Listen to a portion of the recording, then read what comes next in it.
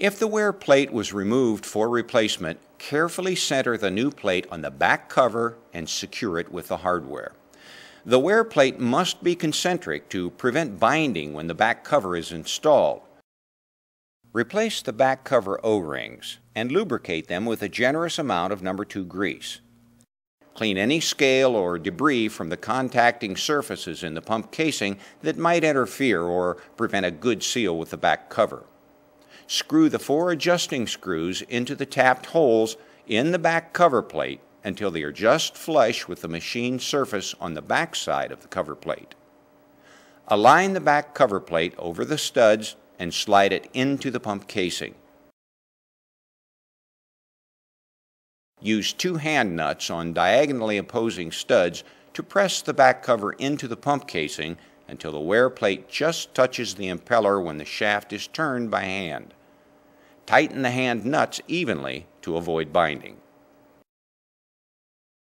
With the wear plate just touching the impeller, turn the 2 free adjusting screws until they engage the pump casing.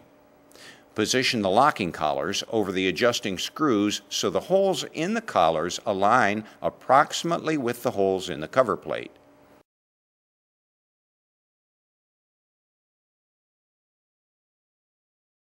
There are 18 detents on the inside diameter of each locking collar.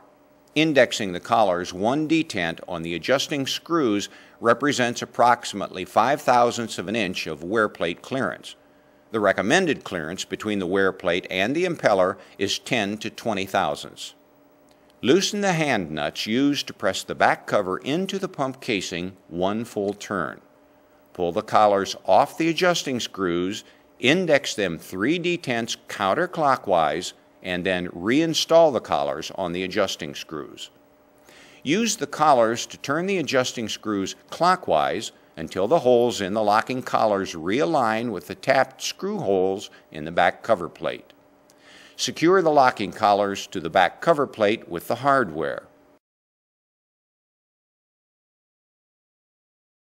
Now, over time, it may be necessary to repeat the adjustment process to compensate for normal wear between the impeller and the wear plate.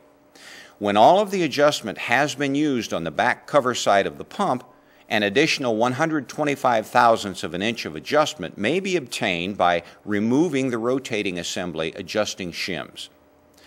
The initial step in this procedure is to allow an installed pump to completely cool before draining liquid from the pump casing.